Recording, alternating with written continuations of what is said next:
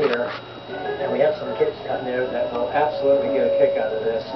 And maybe I can bring some gifts down from Santa's closet, and they can hang them on the tree or something. How about we do this? A little pebble case, you know, like a little stack. Oh, yeah. I'll put them in there gently. And then you can just pick one out and call her by name. It didn't take much to convince Grandpa Ron to dress up as Santa so that he could hand out Molly's handmade Christmas ornaments to the whole family. Ho, ho, ho!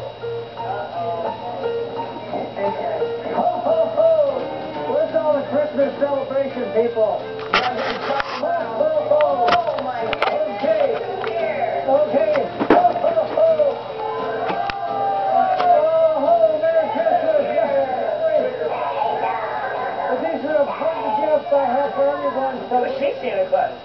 My dad is a very gregarious guy. He's just very outgoing and loves being around family, large groups of people, and loves to go around and greet people and make sure everybody's feeling at home and comfortable. Now, these are gifts made by my friends up there at Winter Wonderland. There's a special gift for Papa Gordon. Treasure this. Check out. The goal here is that we treasure these little gifts, but we're going to hang them on the tree and celebrate. Amy! Not Mom, but Amy. I'm an angel.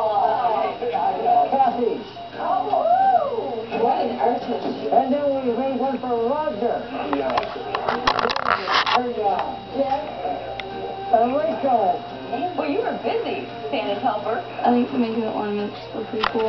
It's not like just going out and buying something that like 20 million other people have the exact same thing. It's like, you know, there's only like one of those, and like it's just that person came up with stuff. Thank you, Molly. Oh. Yes, thank you, Santa. Okay, I gotta go back to the